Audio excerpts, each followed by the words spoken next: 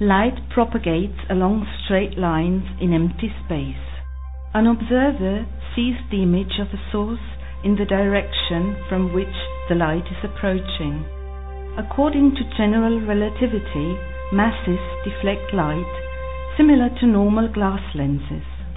They are therefore called gravitational lenses. Lenses, like the sun, bend light rays the stronger the closer they are to the light path. Therefore, the image appears pushed away from the lens. This effect is exaggerated here. Galaxies can bend the light path so strongly that light can travel on multiple paths. This way, multiple images of a distant quasar can appear.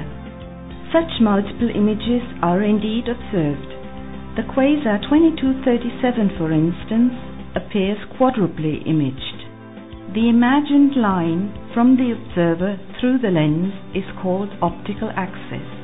If a source is placed exactly on the optical axis, a ring-shaped image is formed.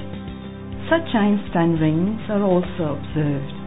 The quasar 1938, for example, appears as a ring. Entire galaxy clusters can also act as gravitational lenses. They produce strongly distorted images of distant galaxies. A spectacular example is the large arc in the galaxy cluster CL2244. Galaxies further away from the cluster are only weakly distorted, but they are very numerous. These galaxies allow to properly map strength and orientation of the distortion around the galaxy cluster.